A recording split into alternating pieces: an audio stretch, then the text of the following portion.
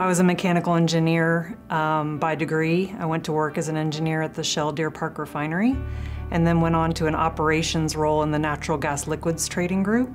Became a trader in that group and then moved on to the crude trading group from there. Having an experience out in the various sites, whether it's a refinery, a chemical plant, really helps you when you come into trading because you've seen firsthand how the sites make their decisions, what are their economics, what are their drivers, where they get their value from, and you're able to then use that to help you optimize things for them, but also make money for trading as well. I think a lot of people can feel intimidated coming into trading and feeling like they don't know things about the trading business.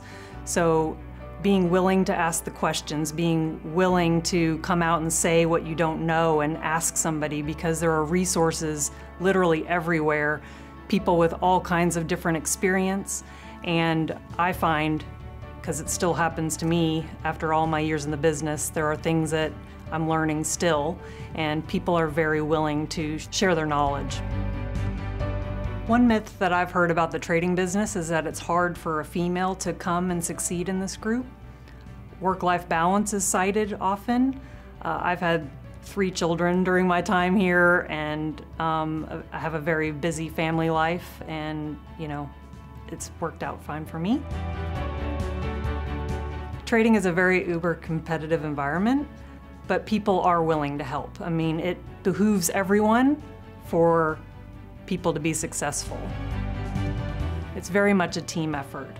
So even though people are obviously assessed as an individual, teamwork is a big part even of how an individual is assessed, because if the team doesn't work, the whole group doesn't work. What I like about trading is every day I can see the impact I've made to the bottom line. You see that moving up, hopefully, on a daily basis, and it just makes you want to do more.